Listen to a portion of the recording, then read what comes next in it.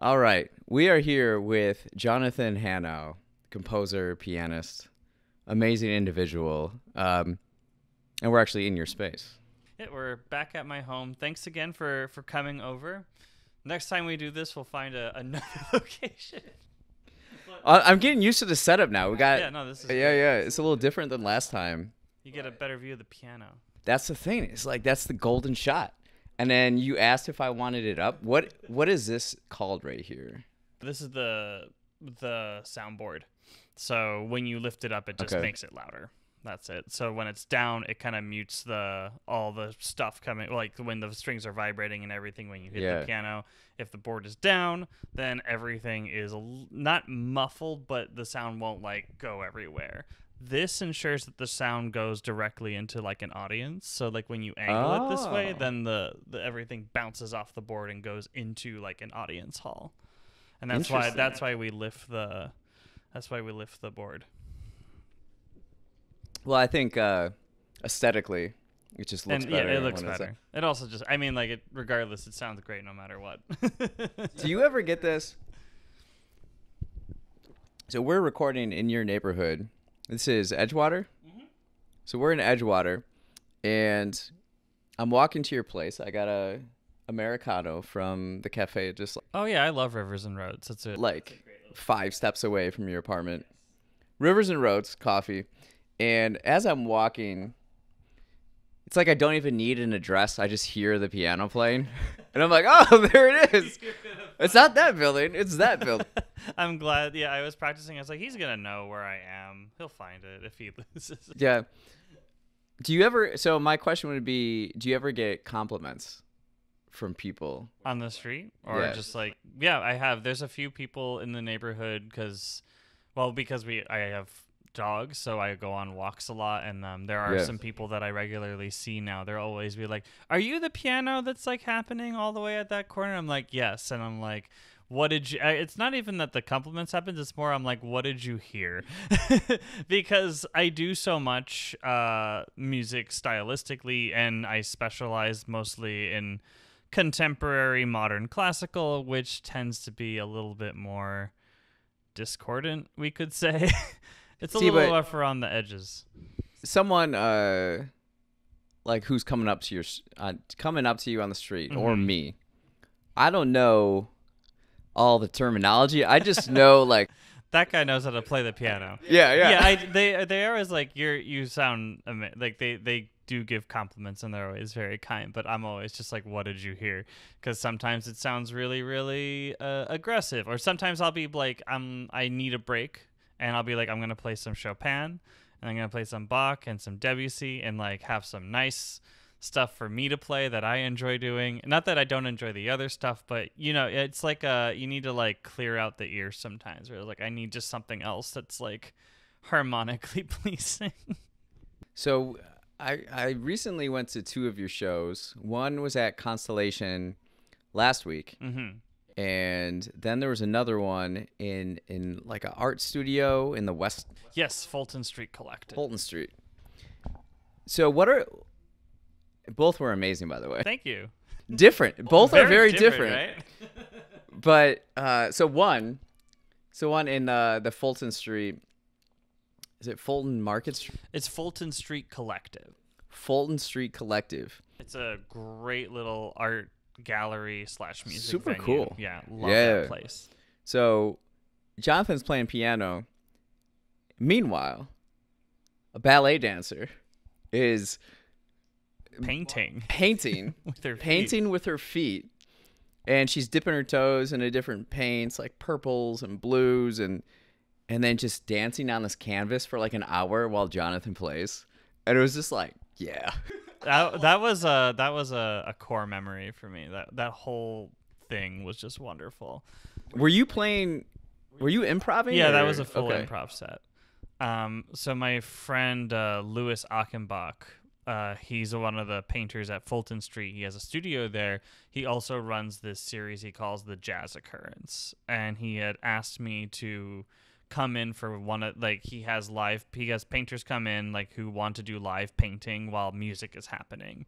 Very often it's a lot of jazz musicians who also come into Fulton Street, like it's a big jazz venue, and I'm kind of like this offshoot of it is improvisation, and so there is in a way a form of jazz, but not the jazz that you generally expect to hear. But yeah, Lewis has come to my shows before, and we became friends. And I've done improv for him before with live painting. And he's like, "Can you come in for this set?" And there's going to be like 20-something artists just doing their thing. And I'm like, absolutely. I love these things. Sign me up. And so it was a wonderful experience. And then I was like, oh, there's going to be a dancer there, like a photographer, all sorts of like artists doing like their respective like art forms and like reacting to my music. But it was a fully improvised set, which was super fun for me. I love doing that. So then, yeah, so you have the ballet dancer who's painting while she dances, but then you also had these stations, like you said, like, 10 to 15 to 20 artists just having an easel in front of them doing their thing. Where I had someone doing charcoal art, and people are just doing different things. And then afterwards, we got to walk around to see just the diversity of how this performance inspired so many different ways. I was so excited to see that. It was very eclectic. Yeah. There was like no artist that was like the same. Everyone's so unique. It was very beautiful. And then this previous one that was last week at Constellation, it was you guys merged as Flannau. Yes, the flannel. Wearing flannel shirts. And I came with a friend from New York, and I'm like, just get ready. There's going to be some interesting stuff. You're from New York. You'll be fine. Yeah, that's true. That's a little true. Slightly, but I'm sure she was like, what? That was cool. I love stuff like that. Thank you. Yeah, that's a new project that's my friend Kyle Flens, who's a percussionist in the city and plays with Ensemble Del Niente. Him and I have become very good friends over the course of the years, and we were like, what if we did a concert, you and I, because we like playing music together. We share the same, like we enjoy the same kind of playing, etc., etc. So let's just do this. It's not that it won't be easy to play, but it's like it's easy to play with you. As a collaborator, he's great to play with. Things are very clear when we're playing together, and I love that. So we decided to just do this project, and yeah, that was like our debut concert, because we've done a few like shows in the past for like festivals and things, but we're like, let's actually turn it into a duo and come up with a real silly name. Flannau. And then wear flannels, and we're gonna regret that, I'm sure, in the summer when we do a show. We haven't like thought about when that show will happen yet, but I know that I'm gonna be sad when I'm in flannel and playing in like 90-degree weather. So when you go into these different spaces, you have the Fulton Art Collective, and then you have Constellation. When you arrive and you're setting up, like how different are these pianos that you're playing? Like you practice on this one, but like you can't haul this instrument around. So what goes through your mind when you get there to set it up how you like it best? Right. That's a great question. That is the reality that every pianist faces. So like anybody that you talk with who's like what I would consider like any pianist who's like in the gig economy or like is like working as a professional knows this question or like thinks about this as like, what do I do? Yeah. We're all trained or we're all taught like as we're like practicing and stuff to be able to just play on anything. It's like you don't know what you're going to get, and so you have to be prepared to acclimate as fast as possible. So when I was in school, my teacher, her big thing was, there were some big takeaways that I think I just like keep to my practice, is like the piano is your friend, which I know is like kind of silly to say, but like every piano is very much like a living being to me that like I am fostering a relationship with. And when I like touch the key or like when I like play something on it, the way that the piano itself plays as I am trying to get my ideas in my head across, that's where I start to like find that relationship. Like, is it going to be a hard relationship? Is it going to be very easy? You're always praying for like it's easy and we're all going to be great and that we're going to be able to do the things we want to do. More times it's like a compromise, we could say. So like by compromise, it's like sometimes the piano will not be able to do certain sounds or do like articulations or attacks that you may want to do just because of the instrument itself. Like every instrument has its own personality and like weight of the keys is different. Like if you play the key on this piano, it's going to feel different to the piano that you play at another space. Sometimes, like depending on the age of the piano, it can be very different, because if it's an older piano, it may have a tinnier sound, for example. Also, the action may just be slightly different because of its age. If it's like a spin it upright, those can have very, very light actions, but also not feel that great because sometimes you want a little bit of weight in the keys. So it's like every single piano is like when I press a chord, I'm like, I know what it's going to do, or I can start to imagine how it's going to react to how I'm going to play. So when that happens, I can start to acclimate my playing to being like, okay, these are the tempi that I'll be able to accomplish safely. It's like this piano's too heavy. Not this piano, but like if I'm playing on a piano, it's like this piano's too heavy, so I'm only going to be able to do certain things on it, and other things are going to be more effort, so I'll have to prepare for more work. The pianos at all these venues are always like very lovely, and I enjoy playing on them. But Fulton is definitely different to Constellation. Like I can like those two pianos that they have there that I have both played on are very, very different types of. I mean, the models are different. I can't remember exactly off the top of my head, but just the models themselves can be like totally different approaches to like how I'm going to press the keys, get the sounds I want, and think about how to approach performing it comfortably. Because again, it is like you're trying to create a relationship with it. If you're fighting it, that's where things can go wrong. You never want it to be adversarial. Yeah, you're always viewing it as a friend. Just like in life, we all have different friends who have different personalities and variables. Yeah, exactly. And it's like sometimes you're gonna have like it could be, we'll say, like a really like that friend that's just like, I need space away from you, just every now and then. And like those kind of pianos there are pianos that I'm like, I hate playing on them. Like they are just a pain. They don't speak well, or they have just problems with them, or there's something in the attack, or there's something in its sound overall that I'm just like, I'm not gonna jive with, but I have to play on it. So I'm going to do the best I can and make sure that the audience still hears what it needs to hear, because that's how we're taught. So how much time do you give yourself at a performance, showing up to a venue and figuring out all this you're saying? How long does that usually take you? Not too long. Yeah, I probably know everything I need to know to play on a piano in like 30 seconds. Like I'll be like I'll normally I have like one piece that I play this little Bach prelude that I enjoy warming up with, and then like I play a scale and I'll play a few chords, and like that's probably all I'll need to just be like, all right, this is gonna be a great time or a real rough time. Could you do that right now for us? My little warm up, sure. Yeah.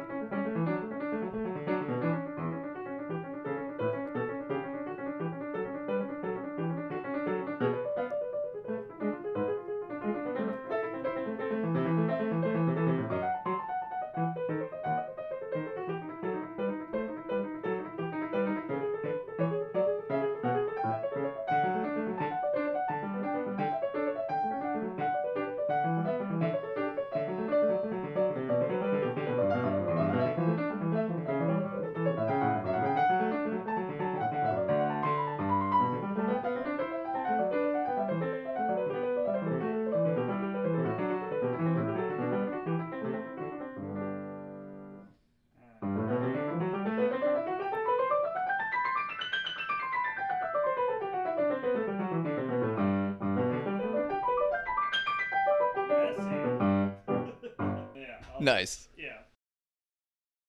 Way to make me warm up. It feels it's almost like your body changed in a way. Like you're just now like more alert or more like you have more energy. I woke up. I was like, oh my god, play piano. Especially that Bach piece. There's like this like really wicked little lick in the left hand that like I love to play, but I'm always like sometimes it like because it's the only thing that I like have really, I guess you could say like memorized, but it's like I don't play it every day. It's like this like little thing that I just enjoy doing every now and then. It's a Bach prelude in G major from his first book, from the Well-Tempered Clavier.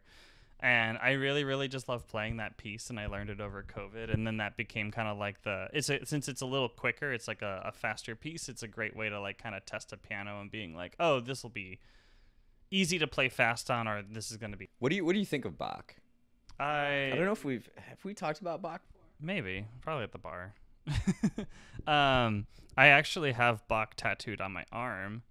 Do you really? So yeah, I have his signature on my inner arm, on my left arm. Huh. I'll show you later. Like a lot of musicians I talk to who play piano, more focused on pianos, they all like Bach just comes up all the time.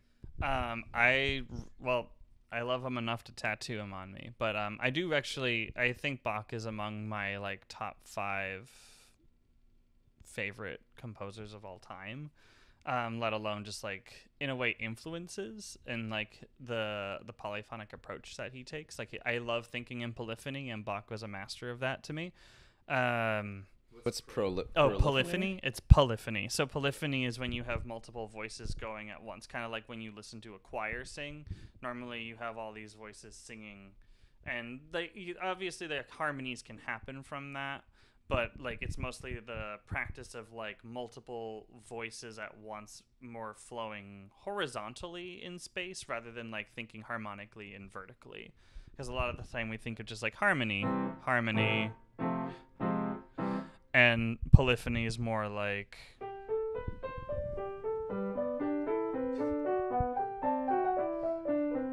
you can like make more. It's more of like this kind of flow to me rather than being like I'm just yeah. So I tend to think very polyphonically because I just love that personally for my own practice, and that's kind of like how a lot of that was how I was trained in the end to kind of think. When I wasn't thinking about noise, I started thinking about melody, and like I just combine melodies all the time and make these larger sounds with that. Anyway, so that's polyphony, when you have 2 or more voices going at once, versus homophony or homophonic textures is when you have chords or accompaniment, normally in the left hand with a melody on top. That's homophony. And then monophony is just a single line. So then Bach, was he like an innovator in that, or? No, that was just the practice of the time period. So like he was just like he's just another product of like what the style and the preferred style of music was in Germany, 1690. Well, he was 1685 to 1750, and that was just like how he was taught. So like as a musician and a composer, he was like, this is the thing you have to do because this is what we do. Because he worked for the church, and the church had a lot of treatises out that was like, this is how we do it. And so he learned from that style, and in a way he was an innovator. Like he excelled on all of these styles of writing and this polyphony, but he was also just doing what the times called. So I always make my students learn Bach when I'm teaching them, especially if they're serious. Bach is like required in my studio because I feel like it makes you a better pianist. And maybe that's also like when you talk to a pianist, they start to bring up Bach because Bach is hard. It's not easy to play. It's like very obvious when you make mistakes, so you'll hear that. But like it's hard to remember it because it's continuous music. It doesn't really cadence that often, and when it cadences, it goes into something else. it's just a thing that's like always flowing, and then when the piece ends, it ends. So there's a lot of notes to remember. There's a lot of harmony changes to remember, and like the way he manipulates things gets very complex. And if you learn the fugues from the Well-Timbered Clavier, he wrote a prelude and a fugue for each key. Those fugues are harder than the preludes themselves. So I played the easy part of the prelude and fugue, and then you have the fugue to worry about, and those can result, and that's like a big polyphony practice where you learn to highlight a specific melody within 3 to 5 voices going at once. So you have to learn to like highlight and bring out things from textures that are very dense. And fingerings can be difficult. It's just a thing that's like always flowing, and then when the piece ends, it ends. So there's a lot of notes to remember. There's a lot of harmony changes to remember, and like the way he manipulates things gets very complex.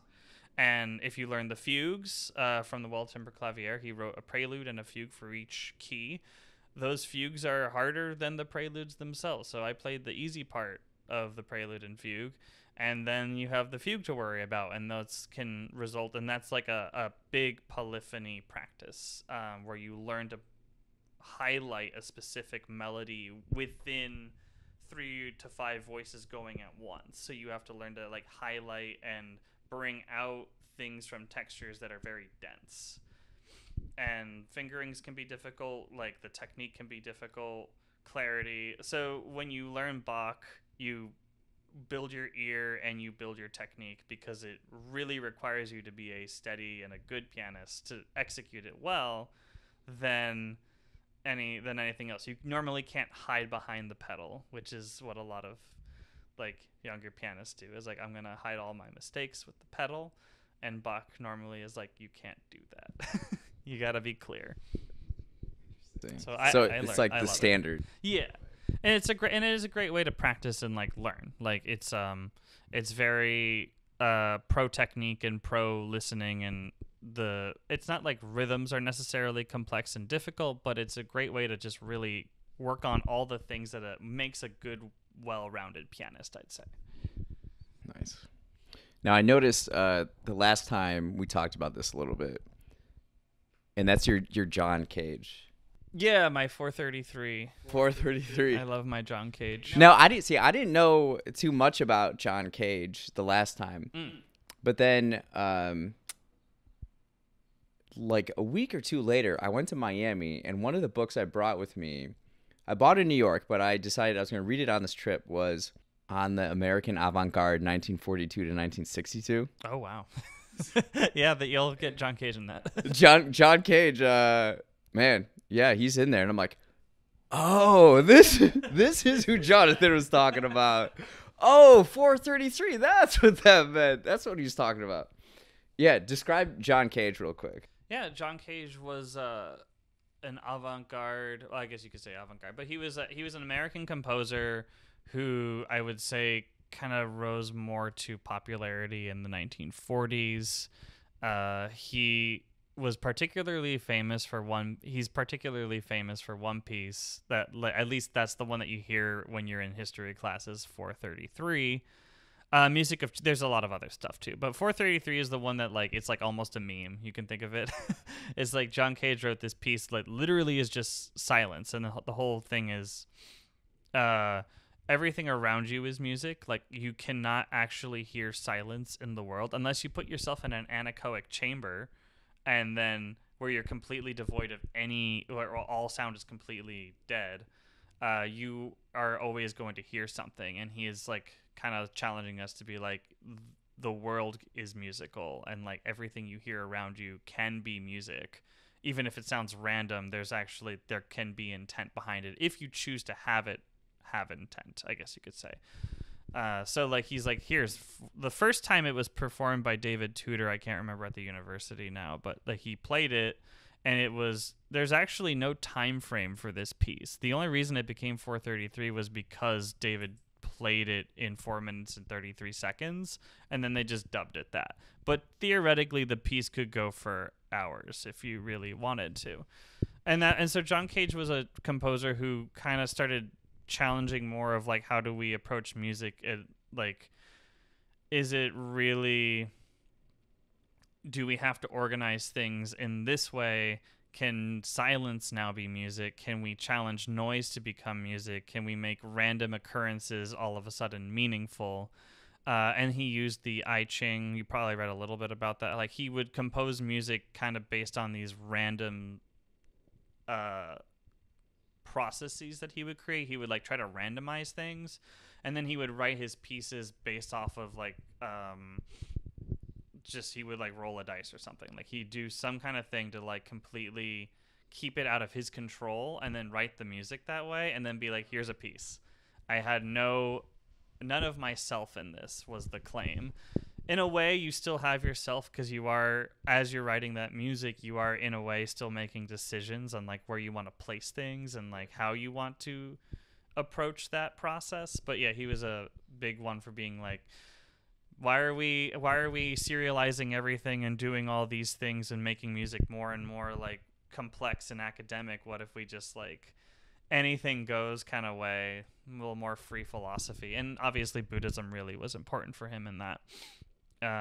So yeah, I love that approach. He wrote some very beautiful pieces, and a lot of things that challenged others. And actually, I was at a Constellation show a few weeks ago for a group called Rhythm is Image, and they played a piece for 4 radios, and it's literally an improvisation using 4 radios that you mic, and you just kind of like, you follow like the schematic of like the time frames, but you normally just turn on a radio station, and like whatever is on, and you play it.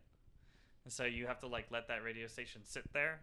Wait, so you have the radio station and then they're playing? No, it's like all 4 players have their own radio station, and like they all turn them on at the same time and just try to find a random station, and then they put that to the mic, and like that's what you're hearing, and like that's the music. So, and it changes. Like eventually they'll be like 30 seconds in, find another radio station, or like turn off your radio, stuff like that.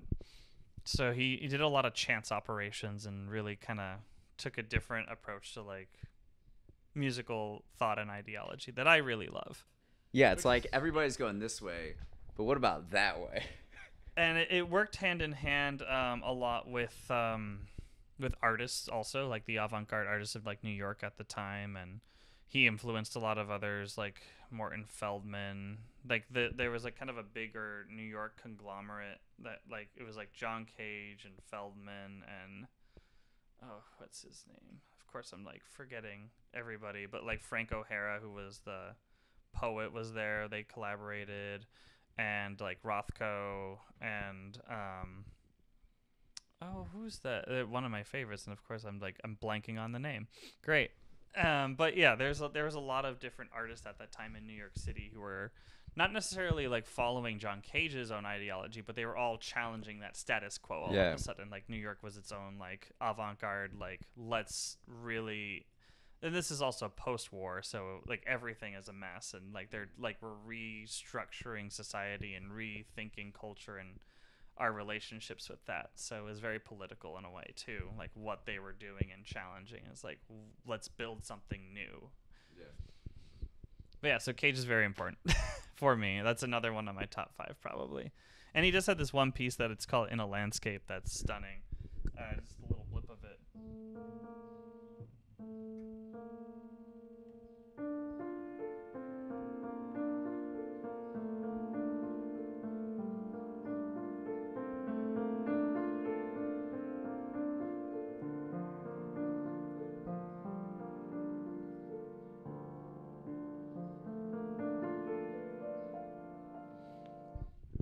It's like very, very peaceful, and honestly to me is like, it was written in I believe 1945, and it's probably one of the pieces that people don't think about when they think of John Cage, and it's called In a Landscape, and he wrote another one called Dream, and they're very like ambient almost neoclassical style, like what we have today, like very meditative, minimalist, just these like really quiet repeating patterns. And people are always like, they just think about like bam, bam, bam, smash, angry or disjointed. And it's like, there's a few things where just like, oh, he also is incredibly lyrical. He just chose not to do that.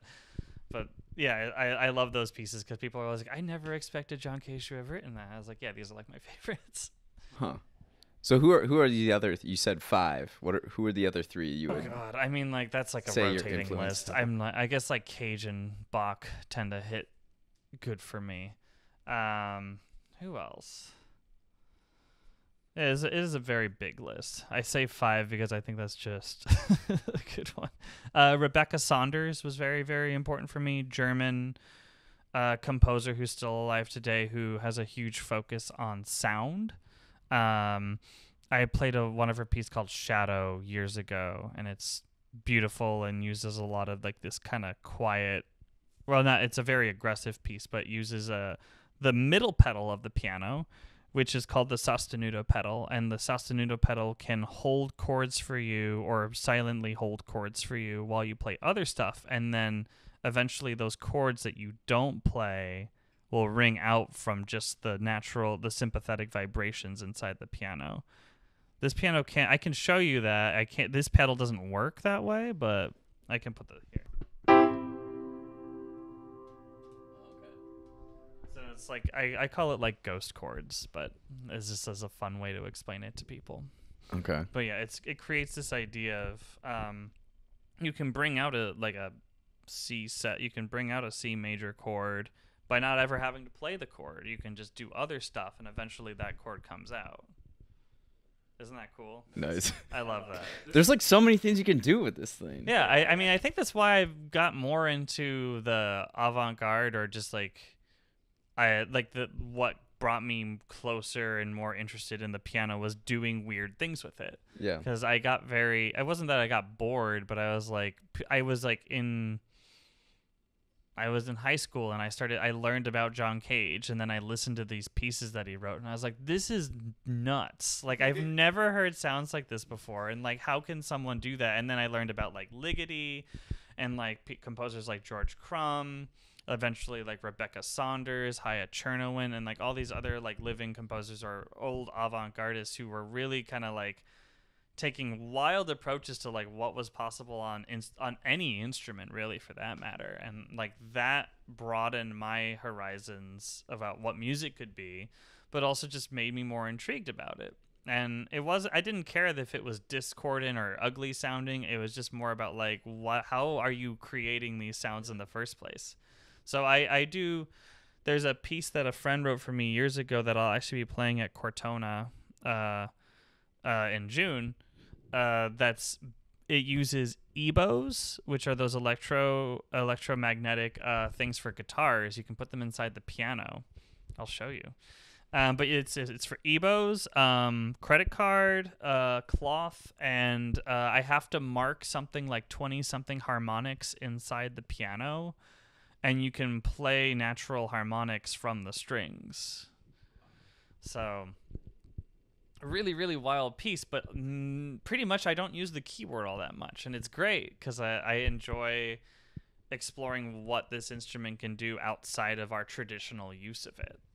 Yeah. And even if I'm writing the traditional music, like I write like my minimalist albums are always on the keys, like I still use techniques from time and time again to be like, oh, you'd like the sostenuto pedal. It's like I'll do silent chords, or I'll do weird things with the pedal or something to give a little extra personality. Beautiful. So what are you working on now? What am I? There's a lot of moving pieces right now, but right now I am working on the repertoire. So I'm going to a festival called the Cortona Sessions for New Music in Cortona, Italy in June. And I'm the resident pianist. This is by Florence. This is by Florence, okay. Yes. And so I'll be participating in this festival. And I was like, I really want to go to Italy. This is great way to do this. So I was like, so I got the resident piano position. And so I will be performing with other students and faculty there. And so I'm learning the repertoire for that right now, all of its chamber rep. And then I'm also going to perform my friend Luis Fernando Amaya's piece, Condor No. 2, which was the one I was telling you about with the EBOs and stuff, and a few other solo pieces. So that's what that festival will entail, and a few other odds and ends that I'm still figuring out. But like core stuff is the chamber works they assign me and this solo rep that I have to learn.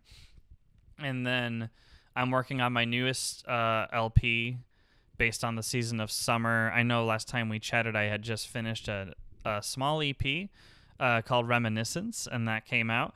And now I'm working on my next big full-length album. I'm turning it into a collection of 4 full piano albums based on the season. So I had written Winter back in 2021 when I released that.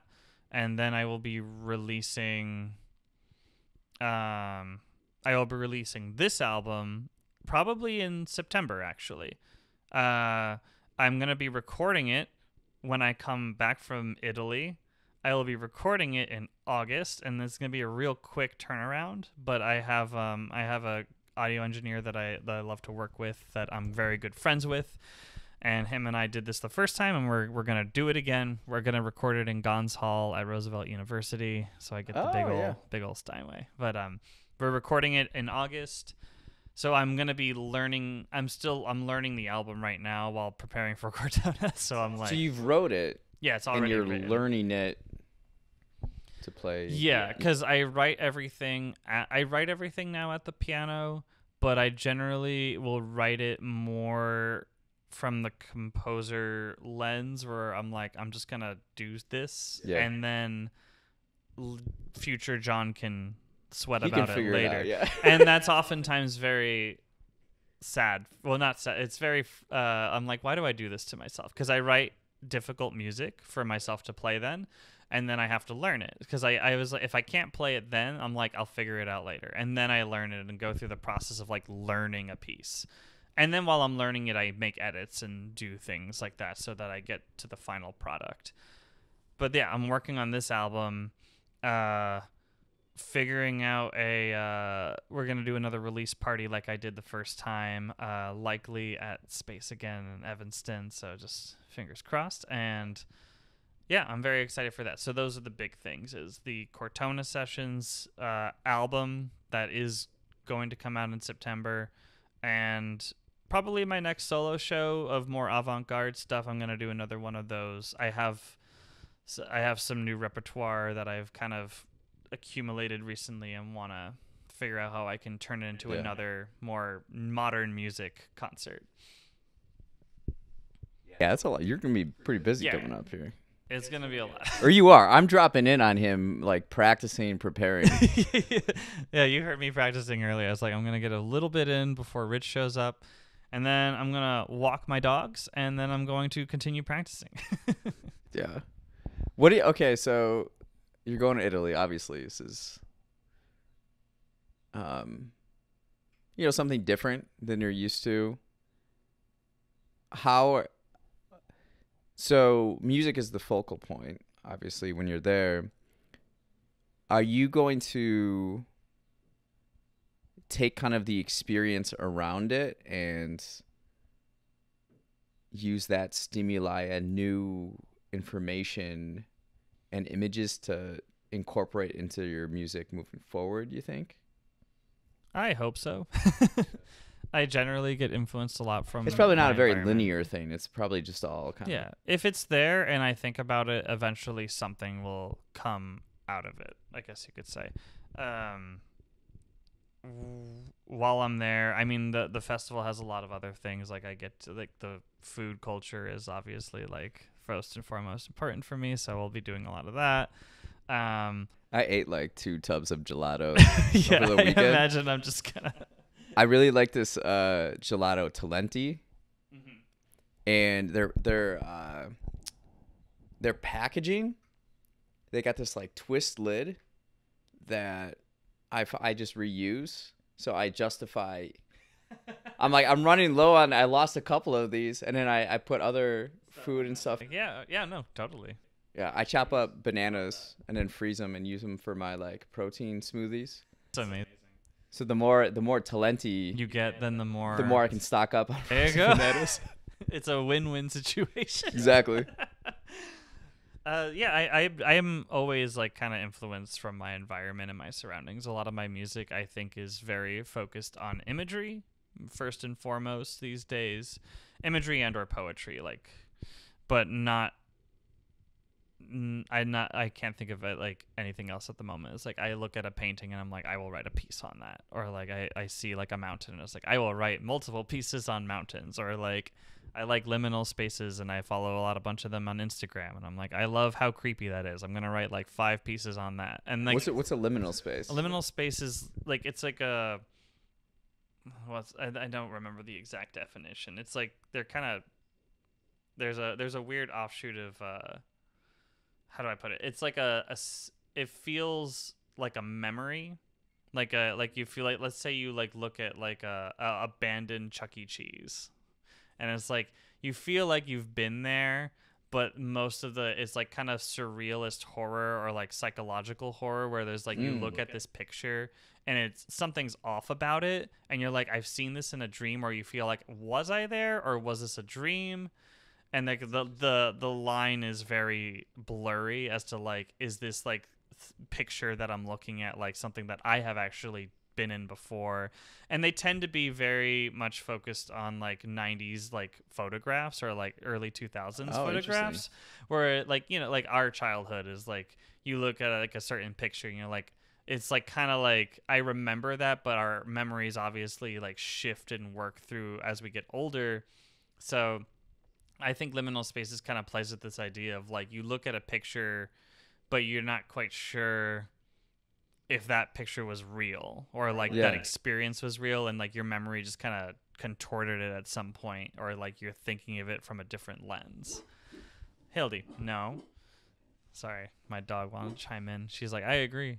But yeah, so liminal spaces tend to be on like kind of like a psychological horror kick with them, and I really enjoy that personally. I saw some Dali. I went to the Dali exhibit. Oh, nice. Last week. Yeah, that's kind of similar, right? Yeah, it'd be very, this weird surreal, and I've always loved surrealism. So Dali, Magritte, like those kind of Juan Miro, like those painters are very important for me growing up because I just enjoyed looking at them and I enjoyed how weird it was, and I was like, I like weird, and I never grew out of it. The older I got, the weirder I get, and I'm like, I like this weird thing, I like that weird. Like I want something like twisted, and it's curiosity. Like I have nightmares sometimes about like these strange places and like, or like a weird thing, and it's like I'll enjoy my nightmare. I'm like, this is so twisted, I love it. And then I wake up and I'm like, I'm glad I'm awake now. Well, why don't we, to wrap this up, would you be able to play some stuff for us? Yeah, sure. I'll make up for the Bach. No, the Bach was good. Here, I'll hold but here, I'll play you actually. I'll play you from my whatever new album. You want. I'll play you a piece from my new album. Yeah, beautiful. It's called. It's actually a very simple title, but it's called Prelude, and it's the start of this summer album. And when we think of summer, where's this album?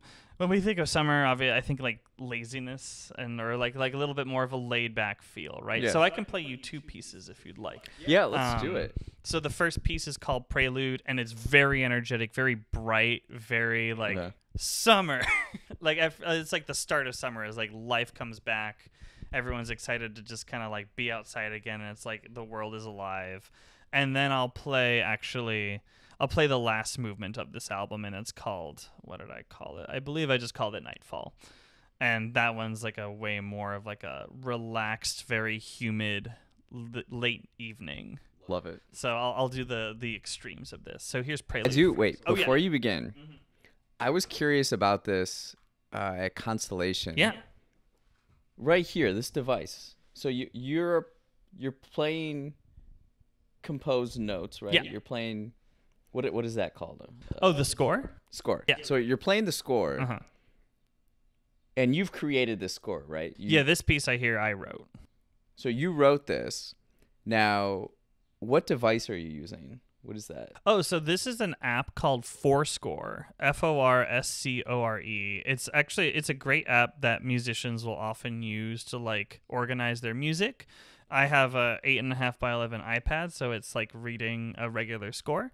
And I have a Bluetooth pedal tuner, page turner. That's the word, page turner. So when I press it connects to my iPad, the app syncs up with that, and I can press the button, and it just turns the page for me. So I don't need a page turner. Yeah, my friend and I were talking about that. Like trying to figure out how I was doing it. Yeah. Yep, it's this thing right here. And I just keep it to my left. Yep. And so I just hit it and it turns the page for me. Oh, that's interesting. Yeah. So that's how that works. Fun fact. And here's what I'll do. We'll have the microphones here, but typically what I like to do, how I enjoy Jonathan's music is I just either I'm writing, so I'll be at my computer like typing and actually writing like fiction or whatever, and so like Reminisce is in the background. It's beautiful. Or I'll be kind of winding down my night and I'll like have a candle on and just write in my notebook and Jonathan's music is in the background. But then in the shows, I just have my notebook and I just write. Like whatever thought comes to my head, I just write it down. And I just keep going and going. And so I'm always excited to attend Jonathan's performances because it's just like, oh, I'm going to go to town on this notebook. It's something different. And it just, it tickles different parts of my brain. Yeah, this is I finally found a way to I slightly I guess like I pigeonholed my current kind of musical writing. I've in my brain I'm like it's just math rock minimalism. Math rock minimalism. Acoustic math rock minimalism. You'll see. I'm going to play this. Yeah. So yeah.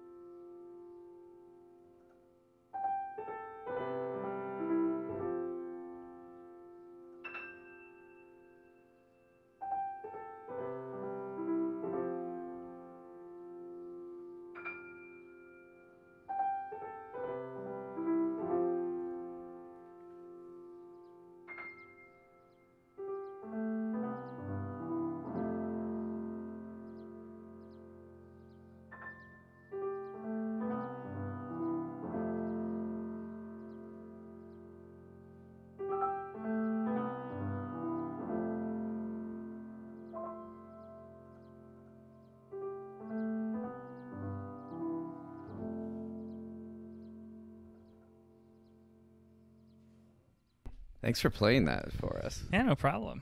Happy to share. It's good for me to practice them too. So I am gonna have to record these, and I'm like, oh my god. It's great. That first one is like so much fun to play. That one's not as relaxing, but it's just really fun to play. It's just like nourishes the soul. Aw, I feel like. thank you. It's just like, There's a whole album of that coming. I love it. Get ready. I love it. And one last note. I love your dark red shirt. Thank you. I love your dark red shirt. Great individuals in the world wear dark red. That's right. It actually is like one of my favorite colors to wear. So. Yeah, it looks good. It's a good color. Looks good. Well, Jonathan, thanks again for coming on. Yes, thank you for having me, Rich. This was a pleasure as always. We got to do this when you come back from Italy. We'll do another one of these, and another great chat. Plenty of stories, I'm sure. I love it. I love it. All right. Thank you again.